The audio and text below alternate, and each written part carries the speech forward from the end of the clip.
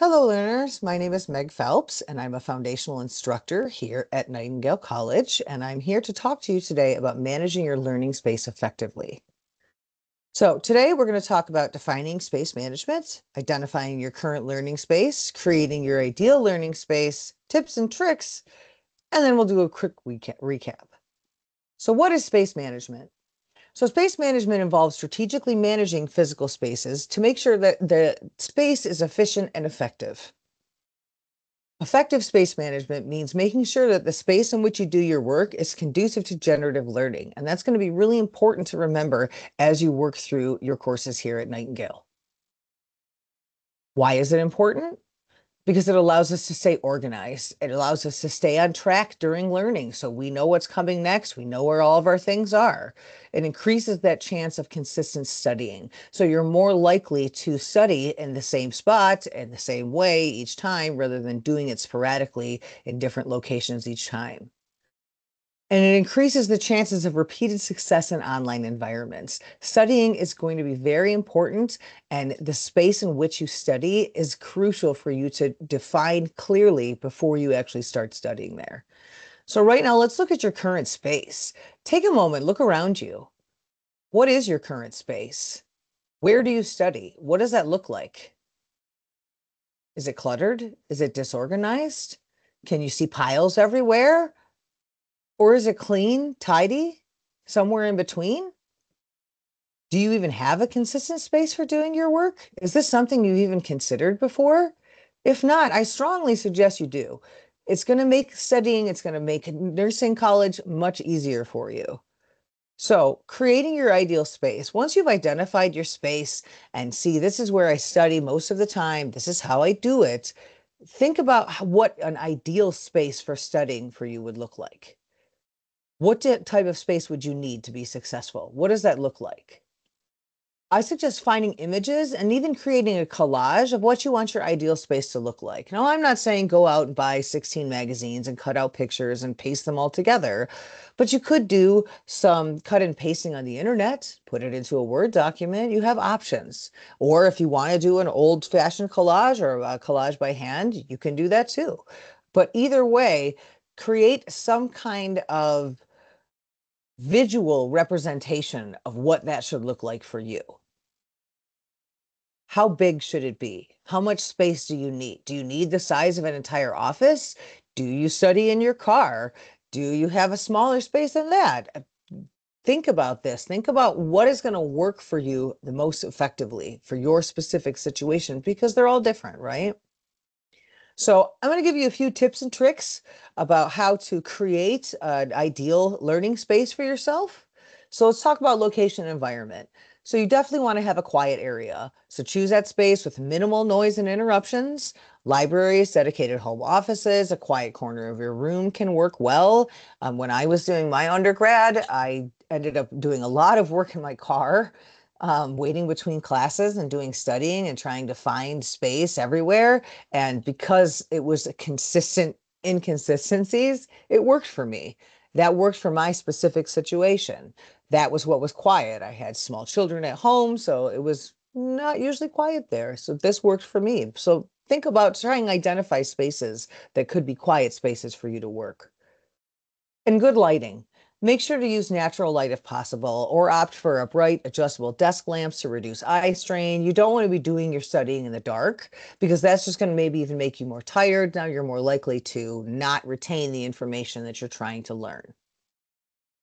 Ventilation, right? Ensure there's proper airflow to maintain comfort to avoid feeling drowsy, right? So maybe have a window open, fan on if possible. Again, if I was big into the car thing, so I ended up rolling the windows down a bit and making sure that it was, nice and fluid, not too hot, not too cold for me. So if you're doing in a designated office or something like that, think about furniture and layout, okay? So desk and a chair is usually that's the solid go-to, right? Try and use an ergonomic chair that supports your back. You don't want to start having back issues.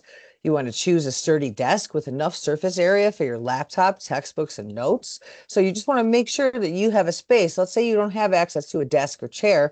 Maybe you can use a pillow and a small table, right?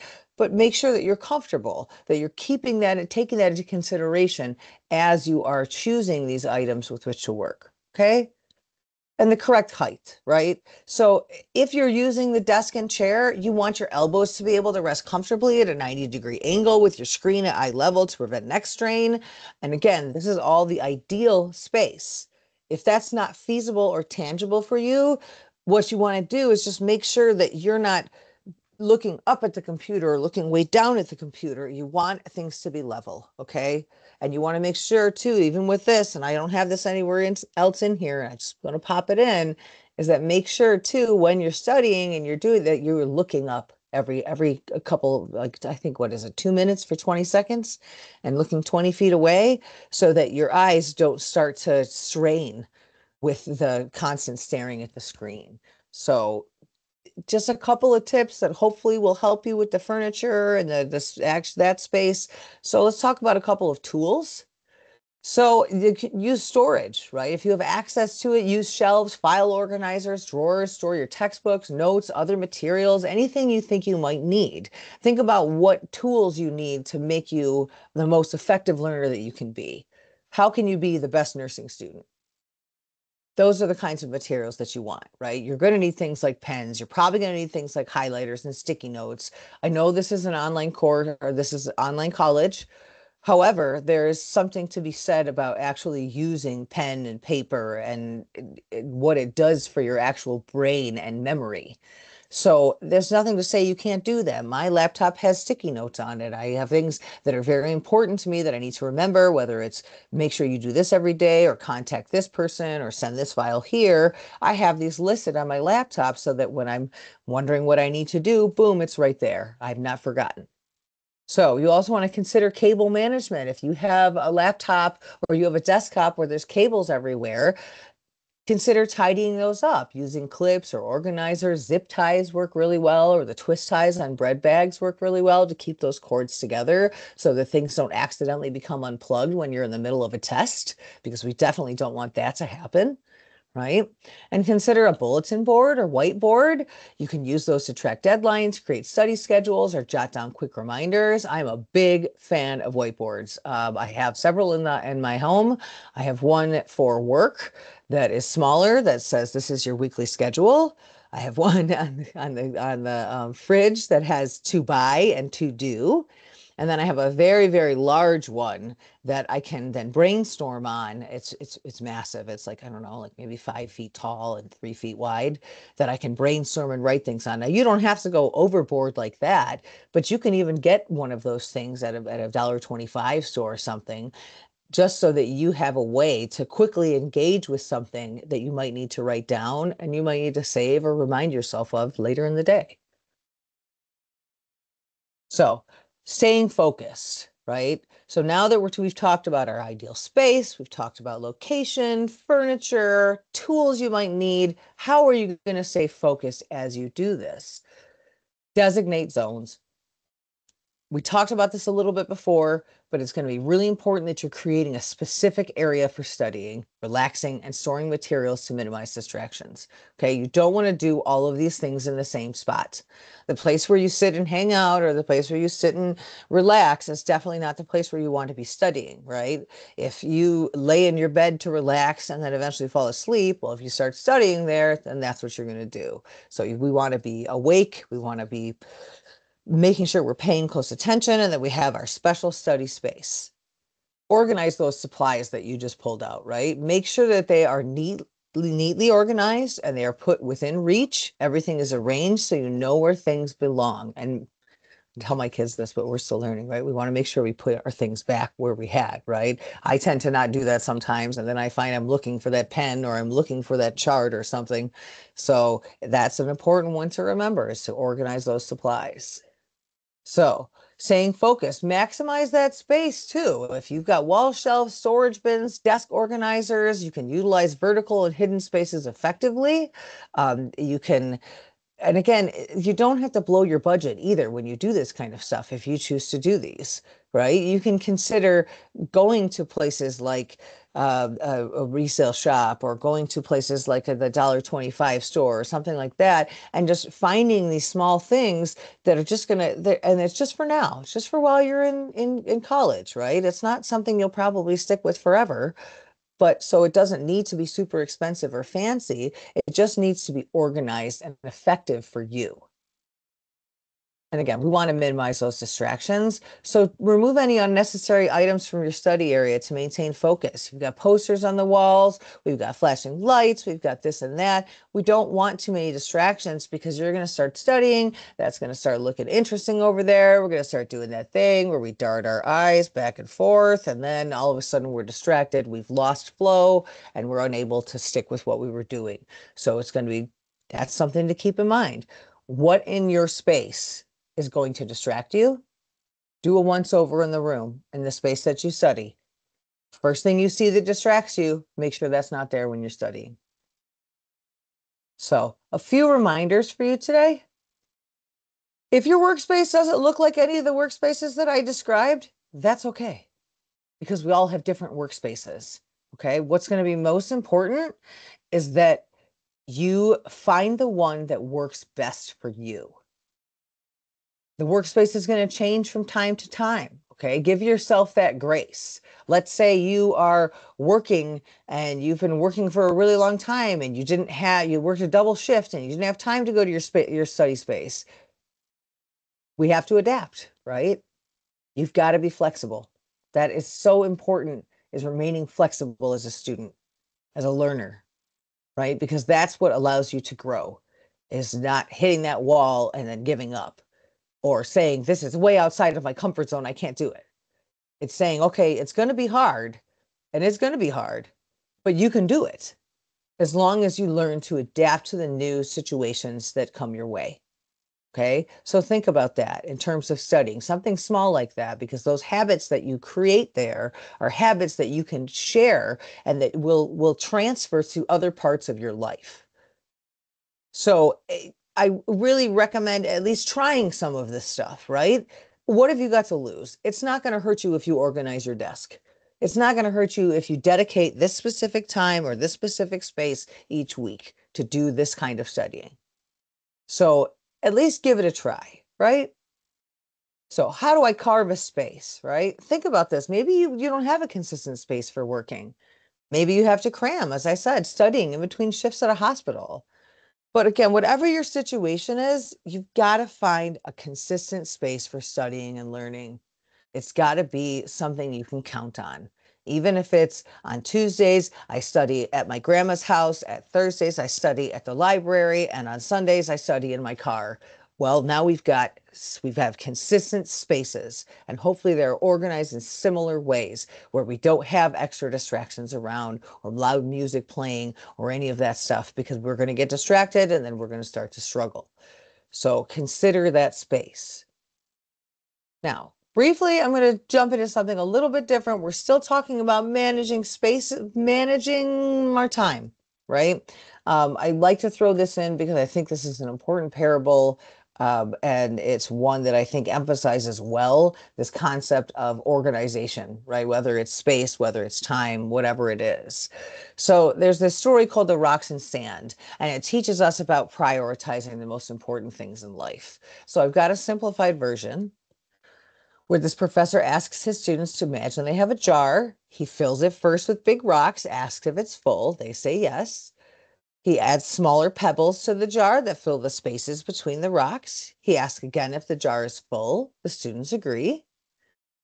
But now he pours sand in the jar, which fills in the tiny spaces between the pebbles and the rocks. And he asks again, is the jar full? The students say yes.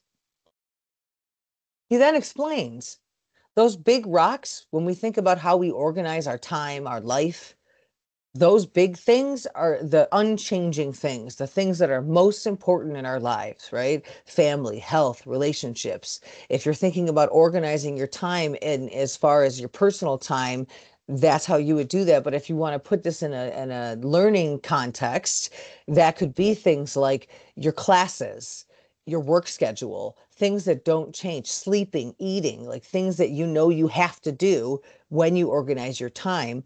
look at that schedule, put those things down first because they're not going to change.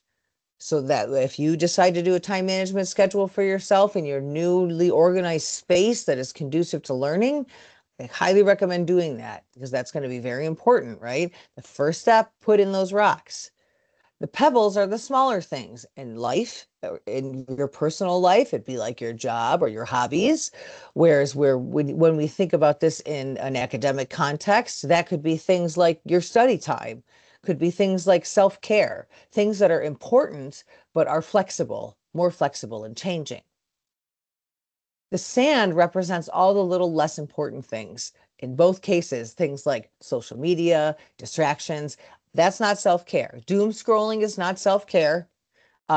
Watching your favorite show for the sixth time in a row, that actually is self-care, right? Because now we're trying to comfort ourselves. There's a completely different parts of our brains are activated when we do these different things. So we don't want to focus too much on those things. They aren't as important, especially when we're trying to organize our time for studying. The key lesson in all of that is that if you fill your life with the small stuff first, like, oh, okay, I've got to go out here. I have to go do this. We have to make sure that we are meeting with the Johnsons for cards on Thursday or whatever, whatever your life looks like. If you fill it with your time with the most unimportant things first, you're not going to have room for this. You're not going to have room for the big rocks. And I had an instructor that did this, did the actual scenario in front of me, and it was really interesting to watch her pour the sand in first, and then the pebbles, and then the rocks. And there was no way it was going to fit. There was no, everything was overflowing. There was like 4 rocks couldn't even go in the jar. So it's really important to consider how we are organizing that time. Focus on those big things first, and then the smaller things can fall into place. And you've got to prioritize what matters most. In our case, as you start here at Nightingale or as you continue your work here at Nightingale, consider that space first. Once you have that comfortable space, then we start worrying about how we're going to manage that time. Okay? So, to recap, how you organize your space matters, and it matters a lot. It can be the difference between effective and ineffective studying. So take the time to create a productive workspace for yourself prior to starting that studying. If you don't have it already, that's fine. Now's the time to make that change. Now's the time to at least attempt it and see what something different could do for you. Try to study in the same space each time if possible. Again, these are recommendations, but it's also, I don't know your life any more than you know my life. So you want to try and find something that is most effective for you, but consistency is really important when it comes to studying. So if you are chewing gum while you are studying and then you take your test, well, if you chew the same gum, the chances of you remembering things, I believe, is a little bit higher because we have that memory that is attached to it. So keep that in mind, that consistency, doing it over and over again, that repetitive, and then it will start to stick. And when you organize your space and time, you're creating that conducive learning experience and environment for yourself, and you deserve that. As you go through your time here, it's going to be rough. It's going to be hard. You might get in 3 classes and realize that the space that you've created for yourself isn't going to work anymore. You might get in 2 semesters, 2 terms, 3 terms, and you move. Maybe you have something really fortunate happen to you, and now you have a new home, and now you have to reorganize everything. But just make sure, take that time to organize your space first, and then focus on the time and the actual material that you have to study, because that's going to allow you not to have to worry about your actual physical location. All right. So thank you so much for watching this video. I hope it was helpful for you, and you take care. Flame forward.